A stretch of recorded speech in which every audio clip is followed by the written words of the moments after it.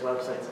Former president of the Warren Astronomical Society, former vice president of Warren Astronomical Society, former outreach director of the Warren Astronomical Society, and former president of the Great Lakes Association of Astronomy Clubs.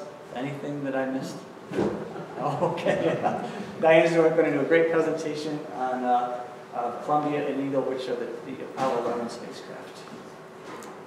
All right. Thank you very much, Mark. Yep, thank you. Oh, I'm sorry. Can I just jump in one absolutely. second? I'm sorry, everybody. I just looked down and remembered something quickly here. If you know who Harlan Mouville is, he's been out here several times. I think 3 times he's done presentations. And he's a retired flight engineer who did 6 Apollo flights, including Apollo 11. He was responsible for navigation and guidance, and he's 88 years old. And they put him in the front page of the Detroit News today. So if you get a chance, take a look at it. We invited him here, and it sounded like he was going to come as a civilian, as a guest, but they opted to take him elsewhere, I think. Right. Bob knows where, as another different celebration. So this is really cool for him, and I just wanted you to know. This is available online, too, if you want to read it. So, okay, sorry, Diane. No problem at all. It's great news. All right. Lights, camera, action? Yes. Okay, so I started off my previous version of this at Cranbrook with asking everybody if they knew who Neil Armstrong was. I think we're set on that question. Okay, so we'll get into it.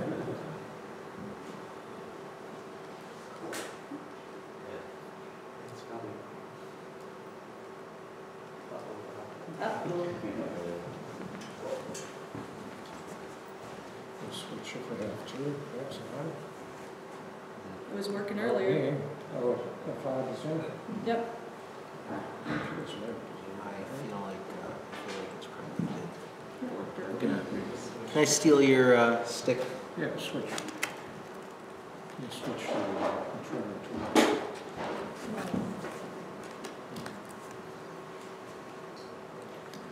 There. Yep. Okay. So, the most famous statement made in Apollo 11's first trip to the moon was Commander Neil Armstrong's "one small step for man, one giant leap for mankind." Armstrong's earlier line, the first words spoken upon the moon, "Houston, the Eagle has landed," are a strong contender for second. Those are the 2 money quotes. Eagle, of course, refers to the lunar module, the LEM, this part of the Apollo 11 spacecraft that actually touched down on the moon. This bug-like LEM, which we have several models up here, is designed to function in low gravity conditions outside the atmosphere of Earth. It really can't function any other way, and it's become an iconic symbol of the space age all on its own. And out of the LEMs, the Eagle is the most iconic of all. However, there is a second part to the spacecraft. Columbia, the command and service module, also featured in several models here tonight. The mission could not have succeeded without him, because this was where the astronauts actually lived during their commute to and from their work site, aka the moon. It's also the only part of the Apollo 11 spacecraft that was equipped with a heat shield that could get them safely back through the Earth's atmosphere in one piece. Columbia started her existence as CSM-107. She was built by the Space and Information Systems Division of what was then called North American Aviation, later known as North American Rockwell, in Downey, California. NAA also had the contract to build the second stage of the Saturn V rocket. We really won't talk about the Saturn V rocket tonight. It honestly deserves a talk all to itself. We're going to focus on the part of the spacecraft the astronauts lived in and flew. So this is actually not down at Downey, but at the VAB, the massive vertical assembly building in the Kennedy Space Center, where the Saturn V rockets and the other spacecraft and later the shuttles were assembled. So the development of the CSM had big problems. It was marked by tension between the astronauts and the North American engineers, who were viewed as unresponsive to astronaut input. Now, the previous phase of the moonshot program, Project Gemini, had been contracted out to McDonnell Douglas in Missouri. And this guy here, Gus Grissom, the second American to be in space at all with his suborbital flight, he had a great relationship with the guys at McDonnell Douglas, to the point where the other astronauts started calling the little two-seater Gemini the Gusmobile. It was customized. It was his baby. Astronauts loved it. I mean, you didn't really want to be in one for 12 weeks, but it was still a good machine. Not so with the CSM being built by North American. There were a lot of problems, to the point where Grissom left a lemon in the simulator there for, rather than write a manifesto, he hung up a lemon. So here is Grissom and his prospective crewmates on what would be the first Apollo mission. Ed White, the first spacewalker, and Roger Chaffee, the youngest, who would have been the youngest astronaut to fly to date, from Michigan. They're happy, they're smiling. And then they sent their boss a different shot where they are praying over the capsule and letting him know they're going over his head. Unfortunately, their prayers were not answered. The CSM assigned to them, CSM-12, had faulty wiring during a test in a pressurized full oxygen environment on the launch pad at Cape Kennedy. A spark in the capsule caused a fire that killed the astronauts within seconds. So Grissom, White, and Chaffee died. The mission was, has been posthumously commemorated as Apollo 1. Originally, it wouldn't even have had a proper name.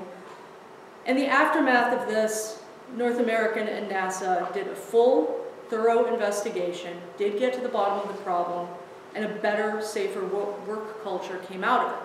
The new CSMs produced at Downey had better wiring, they had a safer hatch instead of one that would trap people inside during an inferno. And all in all, more than 1,340 design changes. Some astronauts even estimated it was more like 5,000. I went with the more conservative number. So, that was the development of the CSM. Meanwhile, though they weren't perfect. This is Apollo 13, CSM Odyssey, infamously had a tank rupture on the outward bound journey. The astronauts had to get in the LEM, use it as a lifeboat, and come home.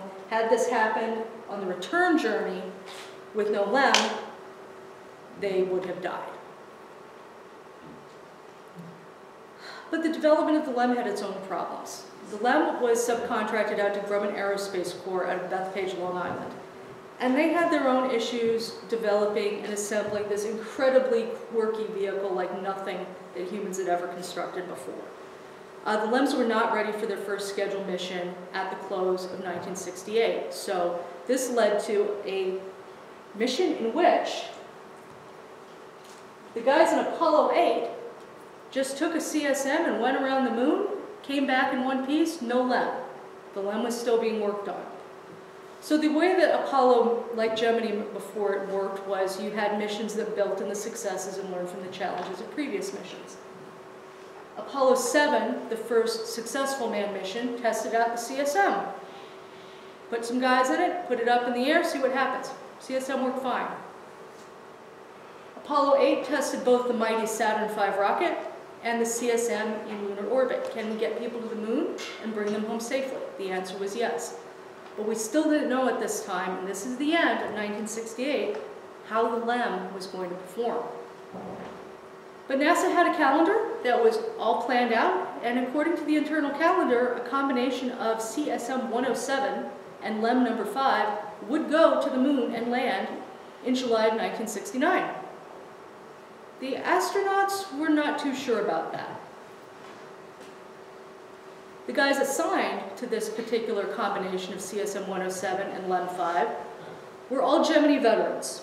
They'd all flown in space once before. They'd all had successful, if dangerous, missions, and success in some cases a little qualified. We'll talk about that. So we've got Commander Neil Armstrong, Command Module Pilot Michael Collins, LEM Pilot Buzz Aldrin. They knew when they got the mission this might be the one to go to the moon, but they weren't betting on it. However, to the eyes of the public, these were the chosen three.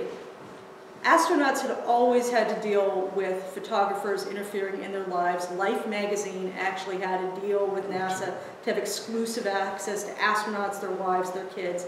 They were used to the attention. The attention that the families began to get was unprecedented. So here's, we've got the Collins family, the Aldrin family, and the Armstrong family beginning to get used to the spotlight. Meanwhile, the LEM finally flew in March, 1969. LEM 3, gumdrop, flew in a high Earth orbit. And rendezvous, the meeting of the LEM and the CSM in space and the docking thereof, was achieved. We'll talk a little bit about that in a second. In May of 1969, the whole contraption went off to the moon, so all of the pieces were coming together for full-scale dress rehearsal. Saturn V, LEM, CSM, docking, undocking, coming back together, coming home. Everything except the landing and the ascent from the lunar surface. This, again, was May. We were still on track for July to be the big one. So the crew. Most Apollo crews were known for being tight-knit. Pairs of deeply bonded friends, trios of friends, people who drove together, even drove matching cars together, lunched together, fished together, joked together. Many of them had already bonded during Gemini missions, and there's really no way to get to know a guy like spending 12 days strapped into a spacecraft the size of a VW bug with him. You get to learn a lot about somebody that way. This was not the case with these three. They had never worked closely together before being assigned to this mission. And they were now thrust into an intense 6-month training. Collins, who dubbed them amiable strangers, he has a bit of a way with words, as we'll see, called it a terse and busy 6 months. So Neil Armstrong, who, as I said, I don't think he needs any introduction, but in case he does, native of Wapakoneta, Ohio, a few hours south of here. He earned his pilot's license by the time he was 16, so he wasn't even legally old enough to drive, and he could fly. He attended Purdue University, studied engineering, served as a naval aviator during the Korean War, and he became a civilian test pilot for what was then the National Advisory Commission on Aeronautics, the forerunner of NASA. So Armstrong was in the position of actually working for NASA before he became an astronaut, which did give him a bit of a leg up in the selection process when he decided he did want to be an astronaut. So with NACA, he flew 7 missions in the X-15, reached a peak altitude of 39.3 miles, and went more than 5 times the speed of sound. He also participated in the short-lived, unsuccessful Dinosaur spaceplane project. After the death of his young daughter Karen from a brain tumor in 1962, Armstrong sought a career change, and he was selected as one of the new 9 astronauts. So the original 7 were the 7 guys picked for Mercury, all of them military test pilots. With the new 9, they were looking at a bit broader experience, so they were allowing some civilian pilots in, Armstrong and this guy here, and they were looking for engineering experience as well as simply flying experience. At this point, the space race was on. The Soviet Union's early successes with the Vostok missions had triggered a full-scale race between superpowers. President Kennedy had made his speech, you know, we choose to go to the moon, not because it is easy, but because it is hard. Well, they needed some additional brain power for it, so Armstrong stood out less for his crack piloting skills than for his comprehensive and thoughtful approach to engineering. He was also known for being slightly disorganized and really averse to exercise. So he was the first spacefarer, Russian or US, to successfully dock 2 spacecraft during his Gemini 8 mission. The Gemini were the 2-person missions that preceded the Apollo program. His mission unfortunately ended after only 10 hours because a stuck thruster on the Gemini craft caused it to tumble wildly to the point that Armstrong and his co-pilot, Dave Scott, were about to lose consciousness. Armstrong had to save them by aborting the mission. But they came down safely, and Armstrong stood out for having a cool head in a life-threatening crisis. So even though the mission was kind of a failure, in terms of everything they intended to accomplish. He had accomplished docking, which was the big one, and they were alive. And the pull head in a crisis is really a trademark of his. So this guy here is the,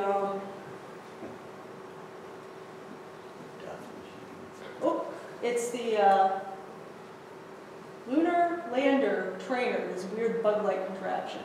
So there it explodes. And here he comes down. What would you do after an escape like that? You probably wouldn't do what he did, which is go back to the office and start working on paperwork. He shared an office with a younger astronaut named Alan Bean. Bean was, got a phone call. Hey, I heard something happened to Neil. No, nothing happened to Neil. He's right here. Neil, hey, did you almost blow up? Yeah. No big deal. No big deal. Nothing exciting.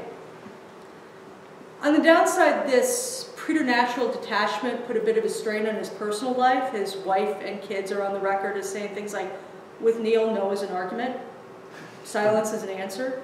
And this photo, it's a pretty telling photo. This is from his own family's website. Okay, they released these candid photographs to show the human side of him. Okay. One of my heroes, but I don't know that I want to, live at close quarters with the guy. Next in the pecking order came a very different personality, Michael Collins. Collins was an Air Force test pilot. He was an Army brat, as they say. He was born in Rome into a family of career Army officers. He moved so often as a child that he had no hometown. So when he first became an astronaut, you normally get a hometown parade. He had no hometown, no parade for him. He was fine with that. He didn't really want one. But he ultimately began to think of Washington, D.C. as his hometown.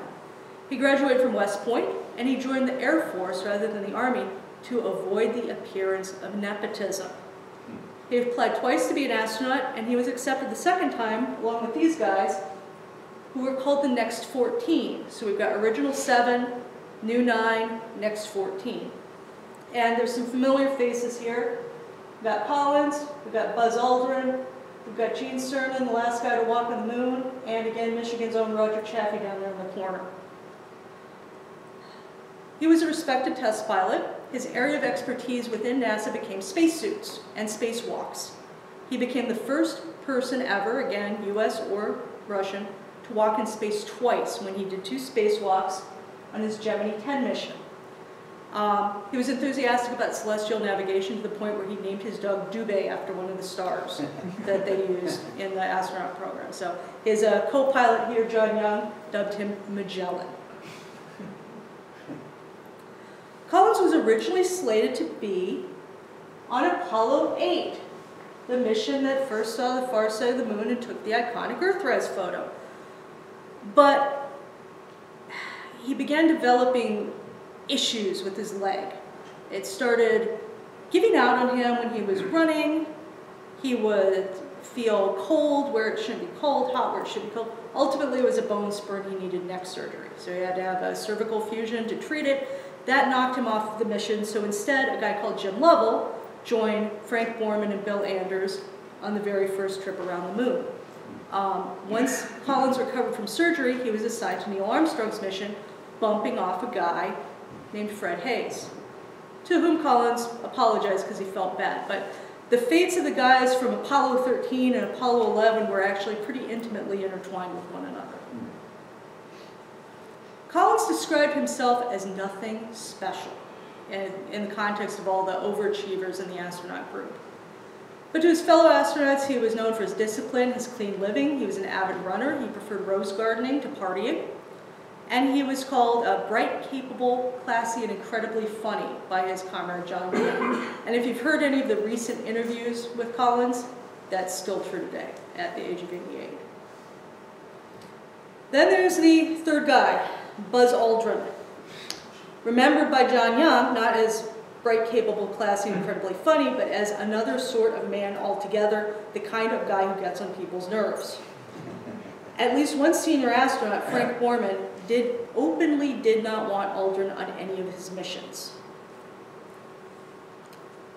He was initially declined for lack of test pilot experience, but with the group of 14, who were on average younger and better educated than any of their predecessors, fighter pilot experience, like Aldrin had in Korea, counted as well as the test pilot experience that had previously been a credential.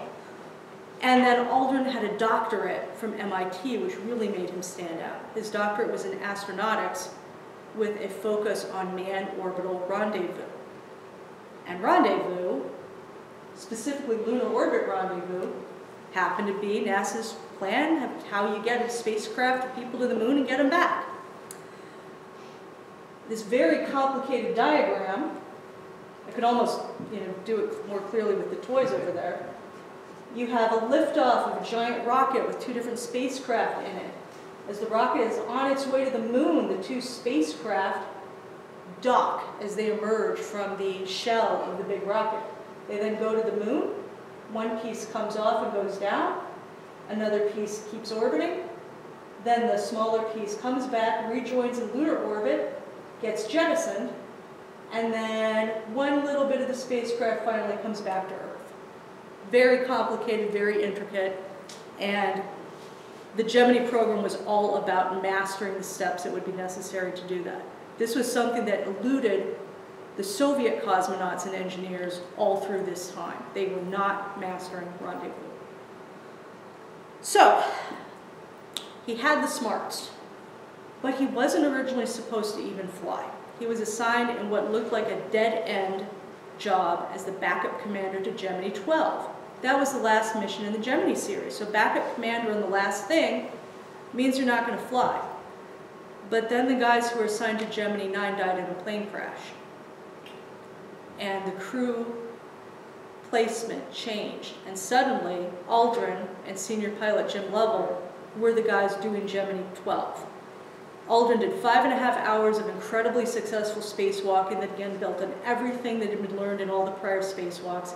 Gemini 12 was a triumph, and Aldrin had proved he was more than just an egghead. So Neil Armstrong, at the close of 1968, was given a choice. Donald Deke Slayton, the head of the astronaut office, said, okay, you can take Aldrin or you can take Lovell. Buzz is difficult to work with. Armstrong went home and he slept on it. And the next day he said to Slayton that he and Buzz were getting along okay. Not a ringing endorsement, but good enough. And besides that, Armstrong felt Lovell deserved his own command, whereupon Lovell was placed in the rotation for what would become Apollo 13. So here's Neil and Buzz training together. Not really, as I said, the most friendly group of guys, but I did like Armstrong's quote. As an old Navy guy, I think I did remarkably well in getting on with two Air Force guys. There's definitely some Army, Navy, Air Force tension running through the astronaut group back then. Probably still is. Jim Lovell did make a contribution to Apollo 11. He suggested they make an eagle as the patch design. Michael Collins, being the artistic type, picked up a National Geographic book called Water-Praying Game Birds of North America and started making eagle sketches. So initially you've got this eagle with its talons out, you've got a full moon, full Earth in the background, Roman numerals, names around the rim. And it evolved into this. Olive branch in the talons to look more peaceful. Arabic numerals for worldwide accessibility. No names to symbolize the achievement of all of humanity rather than just three guys in a spacecraft. And an Earth that, while picturesque, is at the wrong angle. You will never see this phase of Earth from the moon. This design choice led to the crew naming their LEM Eagle. Aldrin and Armstrong thought it sounded good on the radio, it was a call sign. You want it to sound good and crisp on the radio. But that means that Collins needed a name for his CSM.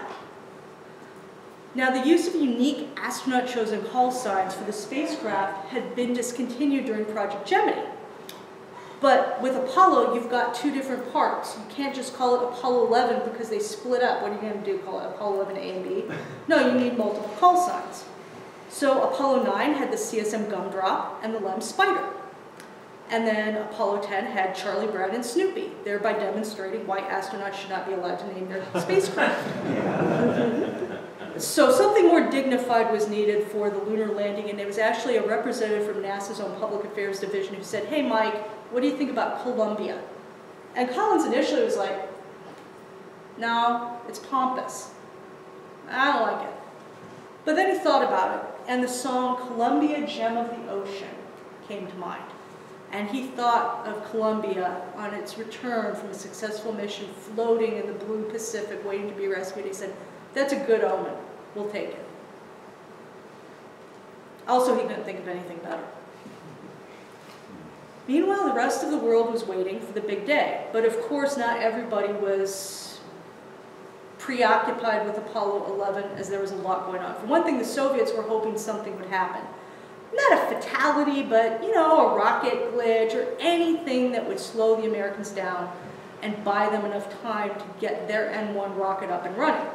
By the time Apollo 10 happened, they knew the only thing that would help them was something wrong on the American side. Soviets aside, there was plenty going on in the States. Vietnam was raging. Major riots and rebellions had taken place in cities like Detroit. This is Detroit only 2 years prior. 1968 had been a terrible year, featuring, among other bad things, the assassinations of Dr. King and Robert Kennedy. And then Nixon had just been inaugurated. Nixon was not exactly universally beloved. So it was a deeply polarized, upsetting time. And in the middle of this, Dr. King's successor at the Southern Christian Leadership Council, Ralph Abernathy, said, "Why are we prioritizing sending people to the moon when we have war, we have hunger, we have poverty, we have children suffering?" So he actually asked for and got a meeting with NASA Administrator Tom Paine. He took the Poor People's Campaign, which King had worked with before his assassination, down to the Kennedy Space Center right before the launch, got his meeting with Paine. Paine kind of patted him on the head and said, "You know, if we could solve all these problems by not pushing the launch button tomorrow, we wouldn't push the launch button." And then he invited Abernathy to come see the launch the next day, which he accepted. So let's just say it's an argument that we've not yet solved, how to prioritize. It's part of the reason we haven't really sorted out what we're doing next as far as manned spaceflight goes. But to Abernathy and many others, it was just a case of misplaced priorities. He said, "We may go from this day to Mars, to Jupiter, and the heavens beyond, but as long as racism and poverty and hunger prevail, we're failing as a civilized nation." And it's a debate still worth having. Back inside NASA, there was a different kind of tension going on. Aldrin was campaigning to be the first guy to step out of the limb. And he wasn't subtle about it. He tried to get the other lunar module pilots on his side, like Gene Cernan, and it didn't go well. You can say that was self-promotion, but Aldrin had a very strong sense of how historic and how meaningful this was. And he felt that it would change the world. And he seems to have been, maybe not even irritated, but perturbed by the way Armstrong in particular treated it like it was another day at the office, another day at the simulator. He didn't feel that Armstrong had a full sense of what this would mean to the world. And he did. So Deke Slayton, again the head of the astronaut office, did his best to defuse the issue. He personally told Aldrin, "Look, Neil is probably going to be the first guy out of the limb. You need to simmer down." Aldrin took it okay, but then he told his dad. And Edwin Gene Aldrin Sr. had some issues. And it ended up being appealed even further up the NASA food chain until finally on April 14th, NASA said, "Neil Armstrong is stepping out first. We're done." They had a lot of reasons. His personality, the precedent of a commander stepping off his ship, as in the great age of great exploration, and simply, you know, where people's seats were, where people's backpacks were. Aldrin seems to have been okay with the technical explanation more than anything else, or at least he accepted it. So when you've got guys with this much tension going on, the thing you want to do is lock them all in a room for a month, right? 1 month before launch, the Apollo 11 crew moved into the quarters on Merritt Island down by the Kennedy Space Center to train as much as they could with as little interference from the outside world as possible. Wives and children counting, of course, as outside interference. They stayed back in Houston. They had a maid, they had cooks, they had exercise equipment, and they had time to develop a close working relationship, right? And then things happened, like one day Neil Armstrong crashed the LEM simulator and virtually killed himself and Buzz on impact.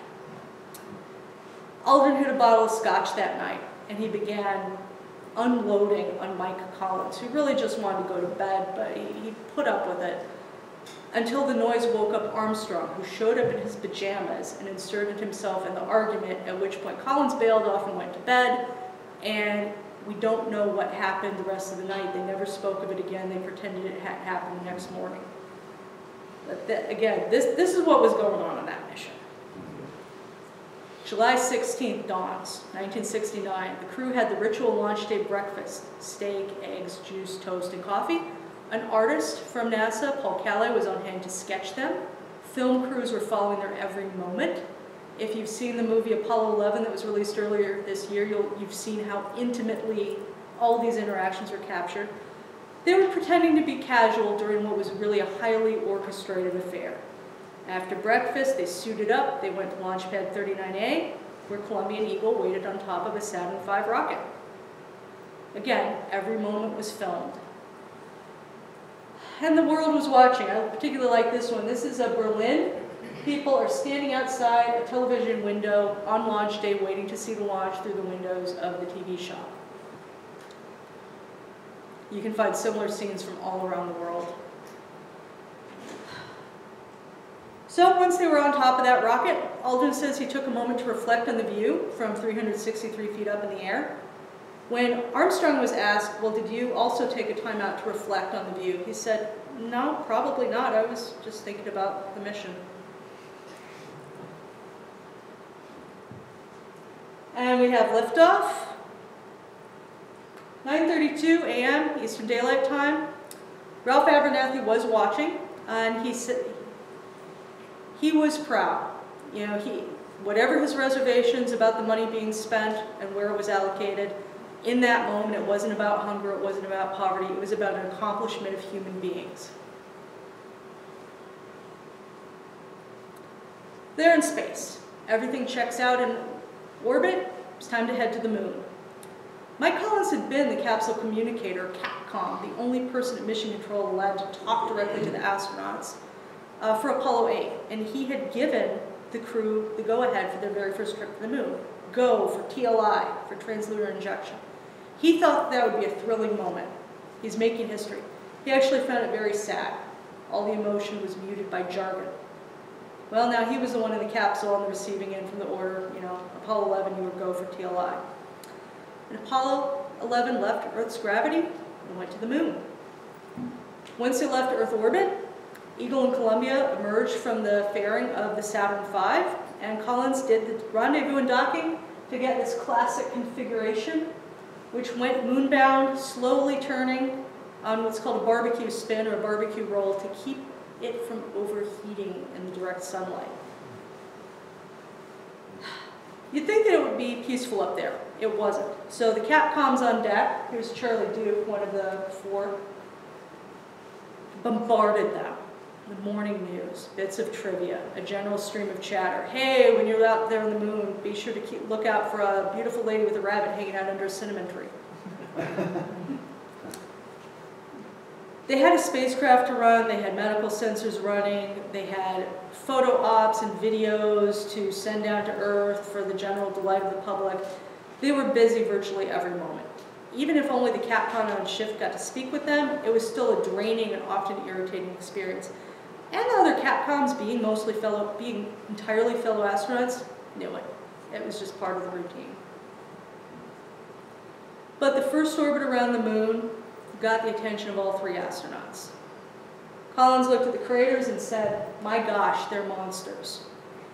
He also dropped a few swear words, and it was a good thing they were on the far side of the moon and not in a hot mic, because that was a real no-no. But if you look at the transcripts on the far side, he's saying some naughty words. Should have had a swear bank up there on Columbia.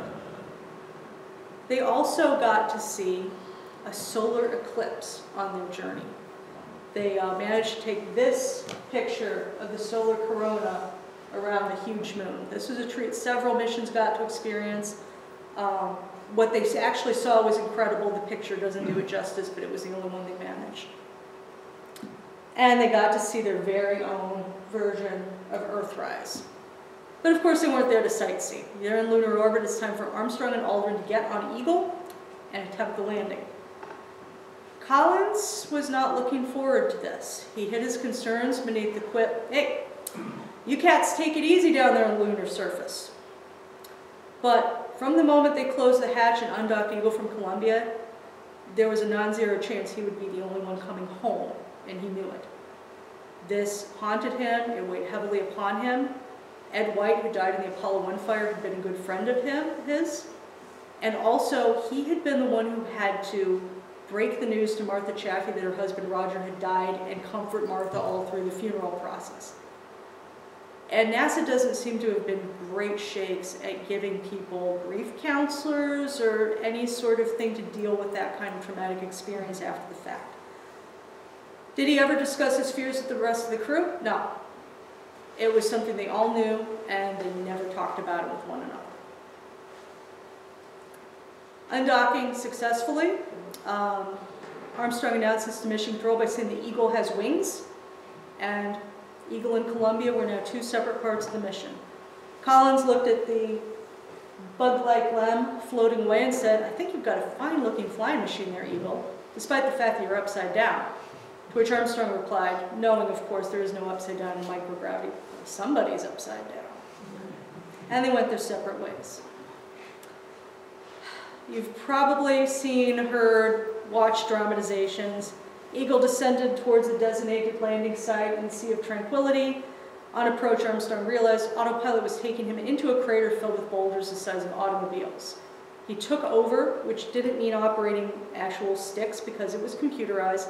He took over the input into the computer to guide Eagle to a safer location.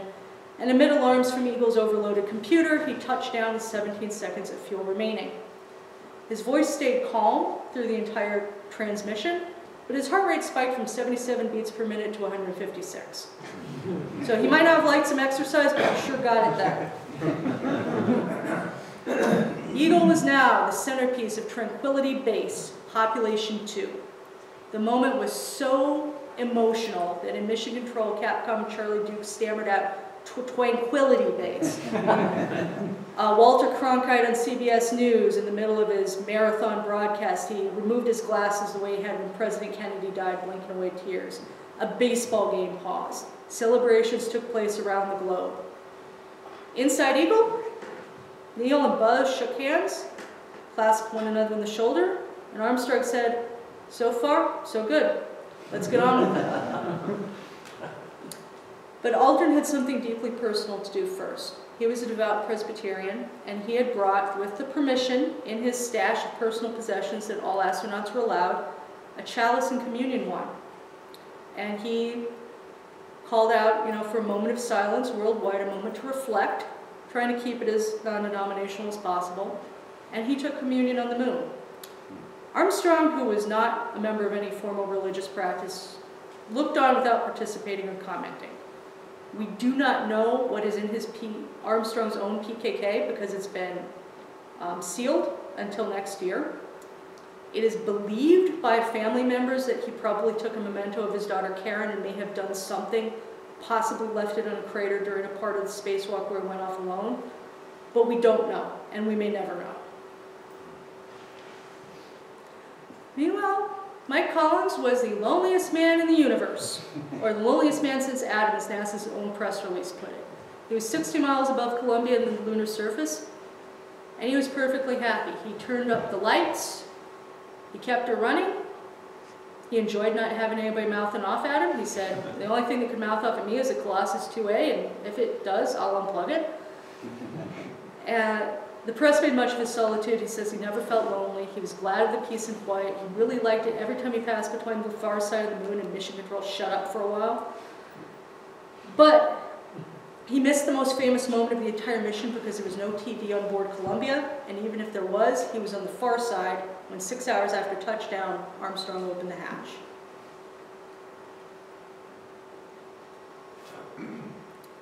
An estimated 20% of Earth's population watched Armstrong take his first steps on the lunar surface. In the US alone, 93% of televisions were tuned in.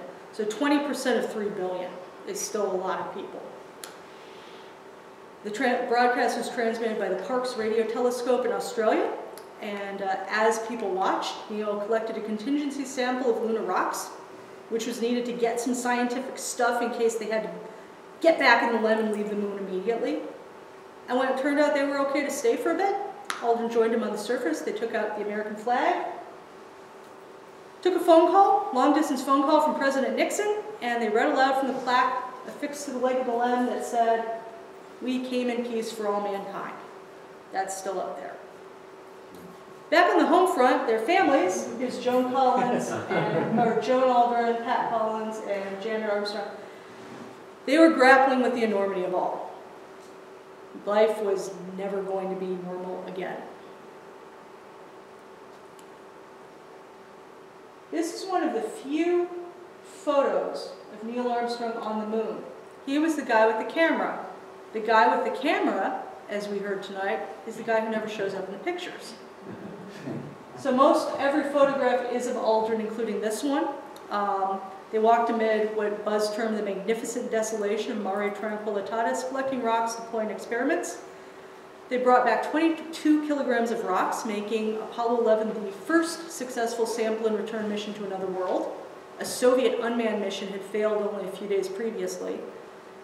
Armstrong samples are considered among the finest brought back by any astronaut. He was not a geologist by training, but he really had a knack for it. And 3 new minerals, R-malcolite, portmanteau of their names, tranquilityite, and pyroxferroite were discovered among the haul they brought back. Experiments included the seismic package Aldrin is deploying here, a laser reflector that still works if you aim a laser at it, and a solar wind experiment. Not a lot in the way of scientific stuff, but that was not the point. This was not a main scientific mission. 2.5 hours on the lunar surface, and it's time for a nap. There's no seats on the LEM. Armstrong got the hammock. Buzz got the floor. Neither of them slept well at all. There are also no curtains on the LEM, and Armstrong said that the light of the Earth was like a flashbulb. Meanwhile, Collins had more work to do. Since Armstrong had had to change Eagle's landing site on the fly, Mission Control didn't know exactly where they were, and they really did want to know for the moment when Eagle would lift off and try to rejoin Collins. So he's up there scribbling all over his panels, trying to do the math to figure out where they are. Ultimately, it was unsuccessful, and these weren't discovered until decades after the fact by curators at the Smithsonian. So it's like one little lunar mystery that popped up only a few years back. After 21 hours on the moon, it was time to go home. To save weight, they jettisoned everything they didn't need, including the camera, including bags of waste. So you can say, yes, humans land on another world, and within 24 hours we've trashed the place. Yep, guilty. The moon gave its own back, though, because Eagle was now filled with lunar dust, which got everywhere and smelled like spent gunpowder. This is dust that had not been exposed to air ever. And when exposed to air, it smelled pretty strange. Eagle's ascent engine had never been tested. The corrosive fuels made it a single use only. This was the most perilous moment of the mission. This was the part that had never been done before. And this was the moment Michael Collins had been dreading. President Nixon's speechwriter, William Safire, had penned a backup speech informing America that the men who had gone to the moon would have to stay there forever. CBS News had pre-written obituaries ready to roll. But the engine worked. If you've seen the, frankly, terrible news footage of it, the American flag got knocked over in the process. So here's a lovely full-color artist rendering instead. Eagle took flight, went up to rendezvous with Columbia, and Armstrong later joked in a rare interview to CBS journalist Ed Bradley that he doubted Mike was pleased with all the dust that they tracked into his nice clean spaceship. In reality, Collins said that the sight of the LEM returning was the best sight of his life. He had a pact around his neck of 18 contingency plans to rescue them, and he wouldn't have to use any of them. He was a happy man. He was so happy that when Buzz Aldrin popped his head into the hatch of Columbia, Collins took him by the sides of the head and almost kissed him on the forehead before he got better of it, and they just shook hands. He did mind the mess that they made in the ship. So the ascent stage of Eagle was then jettisoned, went floating off. Collins reported feeling relief at seeing her go. The whole business with the LEM had been nothing but a worry to him. Armstrong and Aldrin were sad because that was their baby. That was the craft that they had trained on and done historic things in. But now it was time to perform what Collins called the get us out of here, we do not want to be a permanent satellite of the moon orbit. And they were off, homebound. Columbia's own engine fired, the crew were on the journey back to Earth, and somebody was keeping score. Here's a calendar. Again, we don't know who did this. My money's on Collins. It scratched off everything but Splashdown Day, little thing that was discovered just a few years back. But they had a couple of final threats to face. One of them was a storm that caused them to alter their landing site in the Pacific. The other was that when the conical heat-shielded part of the command module separated from the service module is supposed to skip harmlessly off the Earth's atmosphere like a stone across Lake Huron. Gone. It chased them down. That was not what NASA expected. It chased them down so closely Aldrin could see it out the window. And an airplane pilot reported watching it burn up and disintegrate. If pieces had struck Columbia, that probably would have killed them all during re-entry. Thankfully, Columbia, gem of the ocean, splashed down. The astronauts were picked up by Navy divers who threw special containment suits to them. This was a very silly precaution against moon germs that wouldn't have worked if there had been moon germs, because you open up a capsule that's floating in the Pacific, what happens? Yeah, the moon germs get out into the Pacific Ocean, then you've got moon monsters. It's silly. They stopped doing this after a couple of missions because there was no need. But in their cute suits, they were whisked off to the aircraft carrier USS Hornet and got to meet with President Nixon from inside their containment tank. And I'm sure if Nixon knew about his speech that Sapphire had written, he was very glad at that point he didn't have to deliver it. They were placed in a 21-day quarantine, but Collins did manage to sneak back out through the airtight tunnel into Columbia, which was still attached to the quarantine module, and scribble one last message for posterity that we'll see in a bit. Once they were out of quarantine, they did a debriefing with mission control and communications personnel. Everybody understood then, finally, the full threat that the service module had posed on the descent. NASA launched an investigation and realized Apollo 8 and Apollo 10 had similarly been in danger.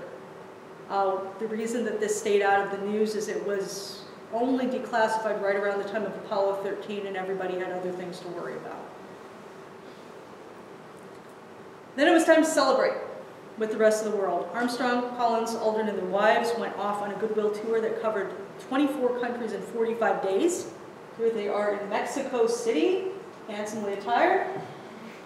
Here they all are with the Pope. They met royalty. They met world leaders of spiritual kinds, political kinds, everything. But none of them would fly in space again. Collins was offered the chance.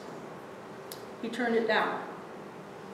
He could have been the commander of Apollo 17, which turned out to be the last mission to go to the moon, but he did not want to put Joan and the kids through anything like that ever again. He said he was content with what he'd achieved.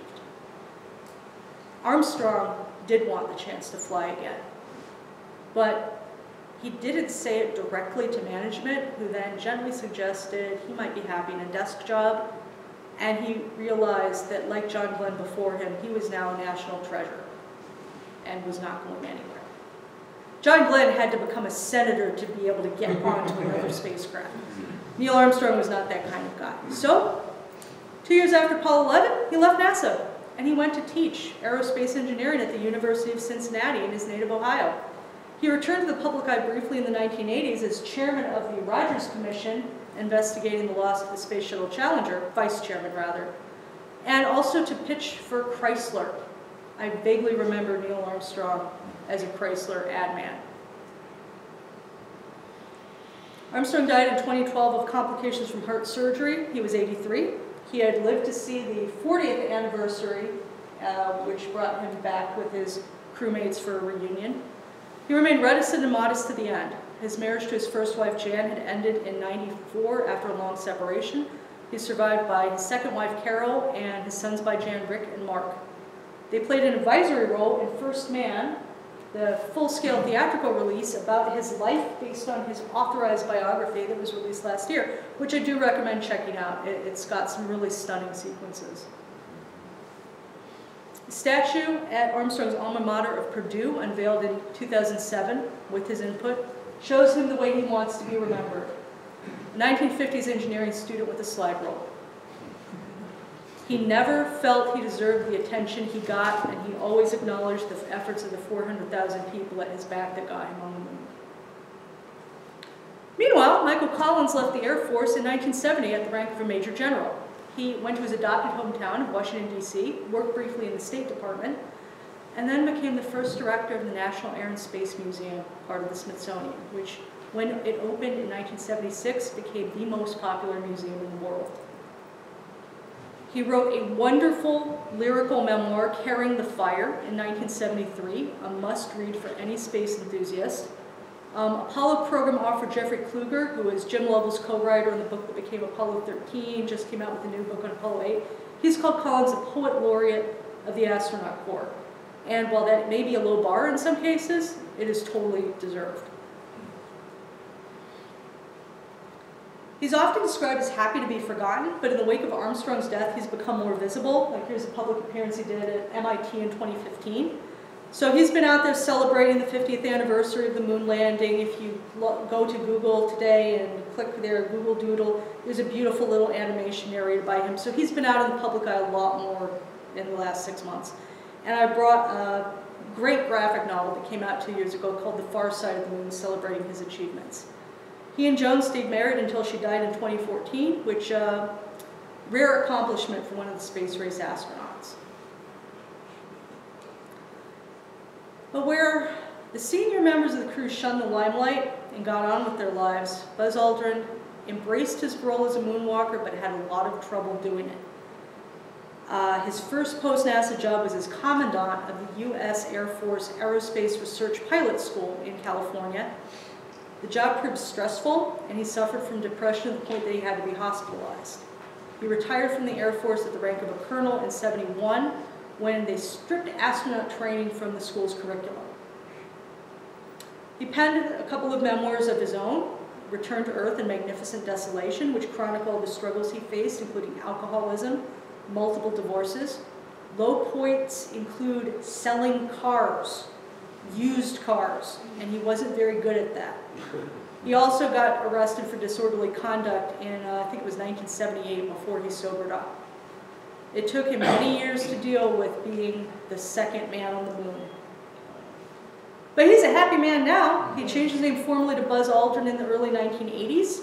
His latter-day accomplishments include being the oldest person to reach the South Pole, being the oldest person to fly with the U.S. Air Force Thunderbirds, appearing as himself on movies and television shows like Dancing with the Stars, rapping with Snoop Dogg, serving as an inspiration for the character Buzz Lightyear in the Toy Story movies, and punching a moon landing denier in the face.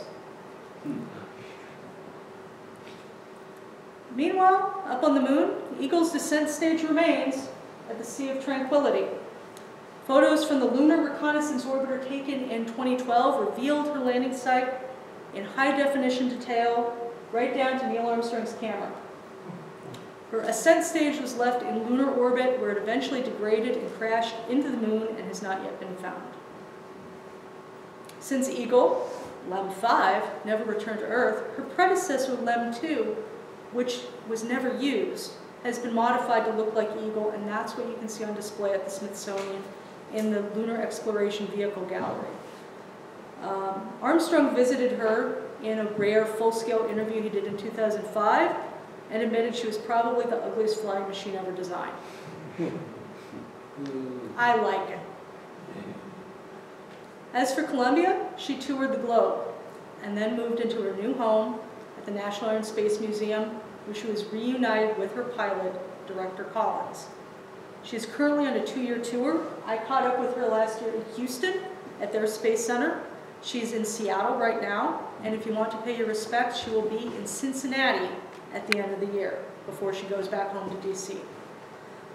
And this is where we can leave off with the end of the story as it is today, and the message that was left in Columbia by the man who knew her best. Spacecraft 107, alias Apollo 11, alias Columbia, the best ship to come down the line, God bless her. From Michael Collins. There's some books that I've cited if you want to check them out. And of course, you know, moment of respect for the commander. In his wonderfully understated way, the moon is an interesting place to be. He recommends it.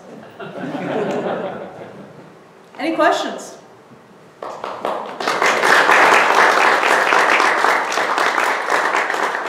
Got a question, Joe? Yeah, you mentioned Apollo 8 was the first to use Saturn V? With a person on it, yeah. Apollo 7 used the Saturn 1B. Yeah, there were unmanned tests of the Saturn V, but this is the first time they put humans on top of that monster and sent it someplace. Okay. Any other questions? Yes? And you mentioned that the returning thing off the moon, it was like a single-use rocket, and they couldn't test it. Single-use engine, yeah. Yeah. Didn't they have other engines that they could have used? Oh, well, they knew the design worked, but that particular engine had not been tested. So if there had been some kind of flaw in that particular engine, any part of it, they might have been solved. But why use that design, why use that type of engine that had corrosive fuel? It's more efficient. It's Plus a lot more efficient. you're guaranteed to start, Yeah. basically, because of the chemical. As soon as the chemicals mix, you're off and running. There's no uncertainty. I mean, part of the reason that the Soviet program was behind us is they were trying to make do with non-toxic fuels that wouldn't do that sort of thing. So there's a trade-off. Any other questions? Yes? How long did it take the LEM to crash into the moon? Matter of weeks or months. It didn't take long. It had nothing to stabilize it. Did they have any issues with radiation protection? They didn't Was really. that not known about back then? Or? They knew. They measured what all the Gemini and Apollo astronauts were exposed to. In fact, they knew that the people who got past the Van Allen belts got a lot of radiation. We got lucky. We simply got lucky that the sun did not do a major ejection at any point during these programs. That was Because, probably one of the biggest concerns they had in the whole program at that point. yeah, The astronauts said that they could actually close their eyes and see streaks of light Stars. go through their... they totally could. Yeah. Yeah, From cosmic rays? Yep. yeah. Yes. At the time, I had great confidence in this mission. I was 15, and as I've learned more about it, I realized just how many close calls they had and how risky it was. In your opinion, do you think they were kind of pushing the envelope a little bit or a lot with the technology, you know, how they had it at the time? So I have a two-part answer. One of them is the Apollo mission that had the fewest anomalies, the fewest things that went wrong, was Apollo 13. So it's not the sheer number of things that went wrong, it's what goes wrong. The other one is, yes, my personal feeling on it is this was a civilian program, but it evolved from a military test pilot culture. All of the original astronauts who were recruited from the test pilot culture, their jobs involved death-defying cutting-edge equipment. And in fact, with the space program, they at least had the opportunity to do simulators. With a test pilot in a plane, you're the first person flying that plane. There was at the time no culture of test pilot simulation, so for many of these people, it was a seamless transition from putting their necks on the line for a new experimental fighter jet to putting their necks on the line for a spacecraft. As NASA evolved from a military test pilot astronaut corps to a civilian test pilot to a much more broader, we've got scientists, we've got humanities people, we've got a diverse group, the risks become less acceptable. It's rooted in a test pilot culture, but that's not what we have anymore. And even by partway through the Apollo program, that's not what they have anymore. So the risks become more apparent and more daunting. How did they navigate? Did they do star stuff or? They were all trained in doing star stuff. They could do star stuff. They did star stuff to a limited extent, particularly on Apollo 13, but the computers did a lot. We all have your, okay, the computers had less power than a pocket calculator. Yeah, but they're not designed to be a pocket calculator. It's designed to get somebody to the moon and back, and they did it very well. Yes? So how many photos of Neil Armstrong, how many color photos of Neil Armstrong are there on the moon? Because there's the famous one that you showed where he's reflected in Buzz Aldrin's visor, but are there other ones, or is that the only one? There is another one, at least, and there seems to be a couple taken by Aldrin before he threw the camera down. They're not great pictures, but I have seen at this point more than one. Everybody's opened their archives in recent months, so whether it's National Geographic or the Smithsonian or NASA, and there's all these pictures available that I couldn't find even a year ago. And so I found some fairly undignified pictures of Neil Armstrong apparently taken by Buzz before he threw in the camera. There's also a really undignified one of Buzz coming backward down the ladder. It's great. How come the ladder was so short? Was it a packing problem or something? Why was there like 2 steps missing or something? Oh, yeah. It was for weight. Yeah, they were trying to shave off everything possible. So for a guy at Neil Armstrong's height, it was easy. Pete Conrad, the next guy to go to the moon, said that may have been a small step for Neil, but it was a pretty big jump for Neil because Conrad was like 5'3". How did they get back up the ladder? If it was that Slowly. high? Well, you can, no, less gravity. Oh, once it's Yeah, once it's gravity, Right it's a up. lot easier, even if you're in a spacesuit. Right. Yes? How many times did Collins orbit the moon before? I think 17. 17 times? Yeah, I think 17. So you said for part of the spacewalk, Aldrin went off and did something, and Armstrong went off and did something? What were they doing at that stage? Was that unplanned time, or? Aldrin was doing his work. Armstrong took a detour to Little West Crater, which is, I think it's on the original map, and hung out at Little West Crater for a fairly short period of time, during which, again, his heart rate spiked.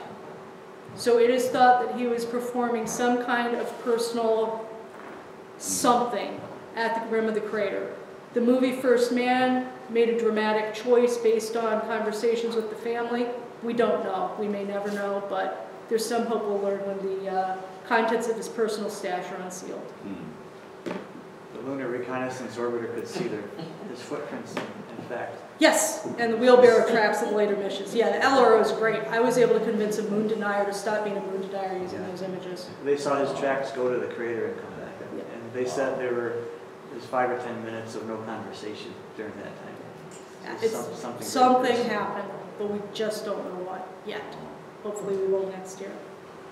One more from Joe. Okay, as far as the ladder being too short, the movie that we just watched about Apollo 11, didn't they say that it didn't settle down into the surface as far as they thought? Not as far as they thought, but as far as they feared, because there were some people who had speculated that the blanket of dust on the surface might be 5 or 6 feet deep. So Armstrong's letting everybody know it's a couple of inches. There were people who were thinking that they need to basically throw down depth charges to figure out if it was even safe to go down, and no, it's a couple inches of dust. It's fine. Okay. But I thought, it seemed like they had made the comment that the ladder was short because the module didn't settle down as far as they anticipated. Not so much. Okay. It was mostly a weight-based issue. But they originally didn't even want a ladder to save on weight. They wanted to have the astronauts go Yes. down on a rope. And then he pulled himself back up. Practicing that on Earth, it was clear that would never work. So that's why they put the ladder back on. And of course, the ladder was integrated into the leg of the limb to be as efficient as possible. Anyone else? Well, thank you. Thank you very much.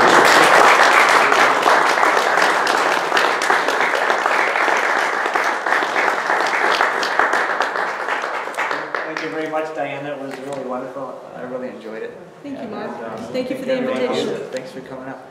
So